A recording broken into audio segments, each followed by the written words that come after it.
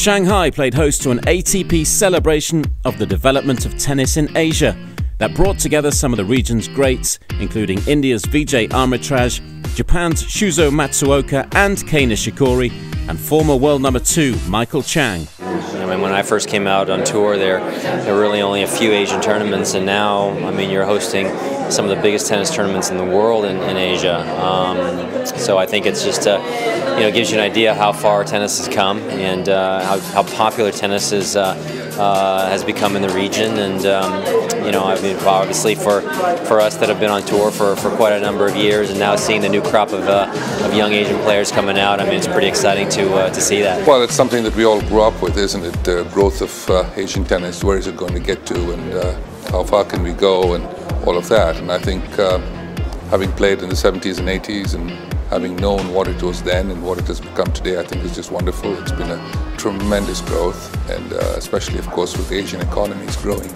as well, it has added incredible value to tennis. And also youngsters starting up the game, more academies coming along, a lot more Asian tournaments, especially among the futures and challenger events, that gives Asian players a chance to move up the ranking.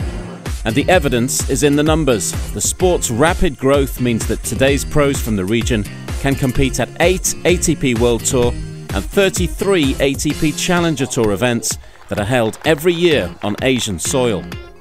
Yeah, this is very important for us. I think this is first time for me to be these big events for especially Asian tennis, and I'm sure that more Asian players coming up, because you can see the champion is doing really well right now, and you can see a couple of good guys are coming up. So hope more guys are coming up from Asia, and we try to develop more strong Asian team.